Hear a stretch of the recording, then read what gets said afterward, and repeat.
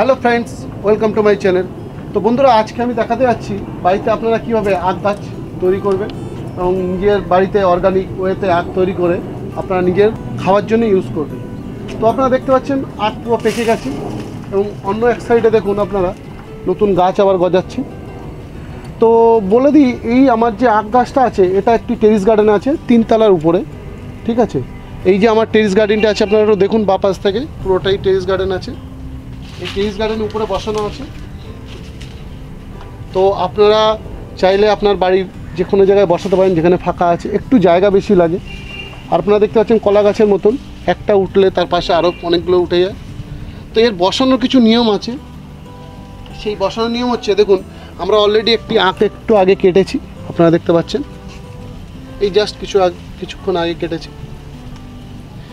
তো সেই আখ গাছে দেখুন আমরা যে আখটা কেটেছিলাম তার মধ্যে একটা আপনারা দেখতে পাচ্ছেন অনেকগুলো মুখ হয়েছে। এই একটা মুখ হয়েছে, এই একটা মুখে অলরেডি গাছ বেরিয়ে গেছে। এটাকে চোখ বলা হয়, আমরা সাধারণত এটাকে চোখ বলে থাকি, বা ইংরেজিতে এর নাম স্পাউট বলা হয়। দেখুন সব জায়গায় চোখ বেরিয়ে আছে। তো যখনই আপনারা আখ বসাবেন, আপনারা দেখিয়ে দিই, আপনার বাড়িতে যে কোনো জায়গা আছে আখটা ঠিক এইভাবে বসাবেন। আপনারা এইভাবে আখ বসাবেন না, ঠিক আছে। আপনারা আখ যখন বসাবেন ঠিক এইভাবে বসাবেন, তাহলে প্রত্যেকটা চোখ থেকে নতুন নতুন গাছ তৈরি হবে। এটাই হচ্ছে আখ বসানোর নিয়ম। তো এটা আখ বসানোর নিয়ম হলো, আপনারা যখন খুশি আখ গাছ বসাতে পারেন, কিন্তু চেষ্টা করবেন বর্ষাকালে হলে খুব ভালো হয়। মানে গ্রীষ্মকাল বাদ দিয়ে আপনি যে কোনো সময় আখ বসাতে পারেন। যদি আপনি এরকম চোখওয়ালা আখ পেয়ে থাকেন তখনই বসাতে পারেন। তো আমি যখন বসিয়েছিলাম, আমি জানি না তখন ঠিক এটা সিরিয়াসলি আমি বসাইনি ওইভাবে, আখ ছিল একটা বসিয়ে দিয়েছিলাম এইভাবে, যে হবে কি না হবে সেটা জানতাম না। তো এখন দেখতেই পাচ্ছেন কত সুন্দর আখ হয়েছে। আর আমরা একটু আগেই আখটা খেয়েছি, খুব মিষ্টি হয়েছে আখটা। আর এই আখ গাছ আপনারা যেখানে বসাবেন মাটিটা একটু ভালো করে বানানোর চেষ্টা করবেন।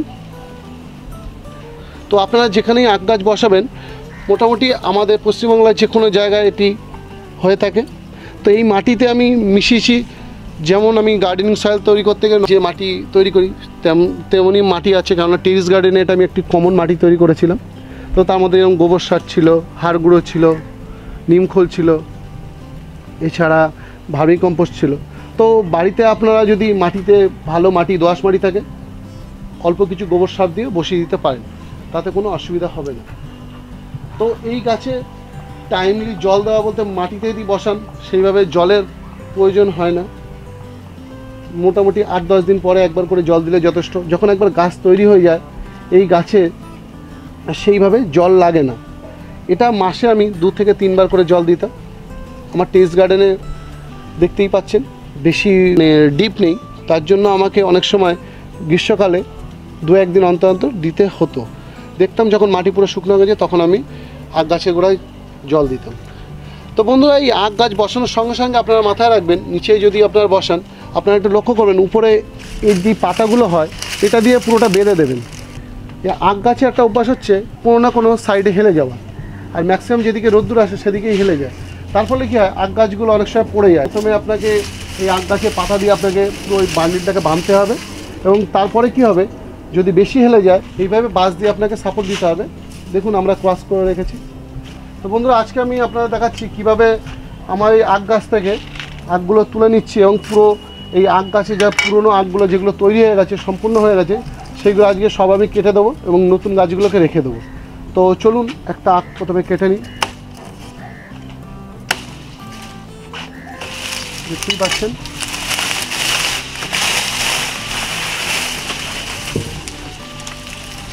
দেখুন আমার হাতে যে আখ আছে, অনেক বড় আখ। তো আমি এটা নিচে রেখে দিলাম। তো এইভাবে আমি আজকে সবকটাই কেটে দেবো।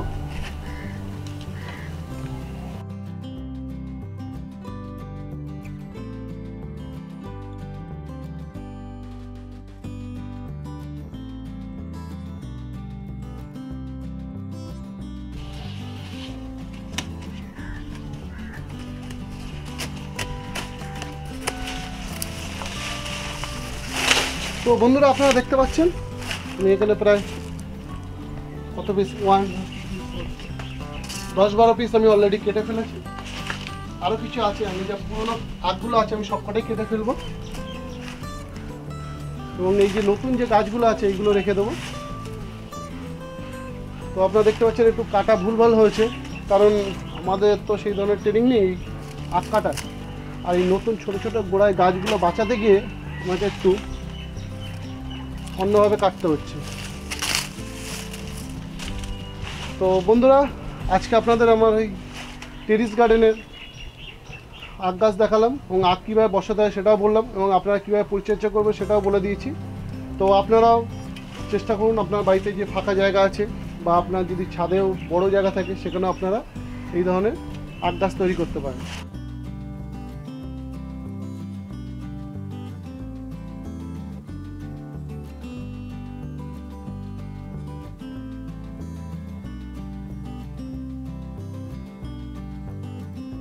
তো আপনারা বাড়িতে আখ গাছ বসান, এবং জায়গা বেশি থাকলে বুঝতেই পারছেন কতটা হবে। আর আপনারা যদি বাড়িতে বসান একটা দুটো করে কেটে খেতে পারেন।